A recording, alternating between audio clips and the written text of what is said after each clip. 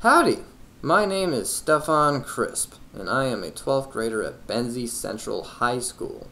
My goals include graduating high school and then going on to college to pursue a degree in aviation because I want to become a pilot. My hobbies include playing on my computer and archery.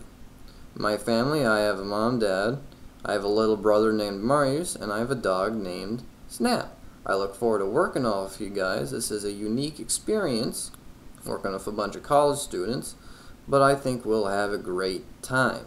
Have a good day.